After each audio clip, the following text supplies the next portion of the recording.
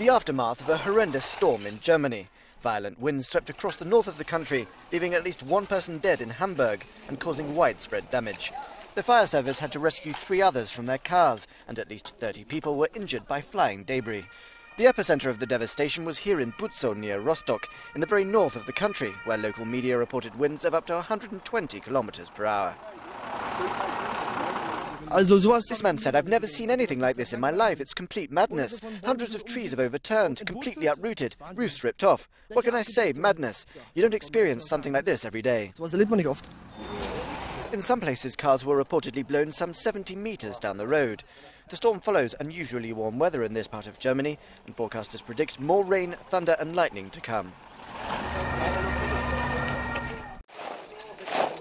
The aftermath of a horrendous storm in Germany. Violent winds swept across the north of the country, leaving at least one person dead in Hamburg and causing widespread damage. The fire service had to rescue 3 others from their cars, and at least 30 people were injured by flying debris. The